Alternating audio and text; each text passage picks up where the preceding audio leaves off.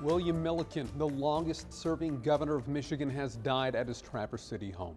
Milliken became governor in 1969 after George Romney resigned to join President Nixon's administration. He was well known for his environmental conservation and bipartisan cooperation. He was re-elected 3 times before ultimately not seeking re-election in 1982. William Milliken was 97 years old. Lawmakers all across the state are reacting to the news of Governor Milliken's death. Current Governor Whitmer issued a statement calling Milliken a true statesman who led our state with integrity and honor. Representative Fred Upton said Milliken's infectious smile disarmed all who knew him, and his bipartisan style served as a role model of days gone by and certainly needed today. Senator Debbie Stabenow said Governor Bill Milliken was one of the most amazing servants I've ever worked with.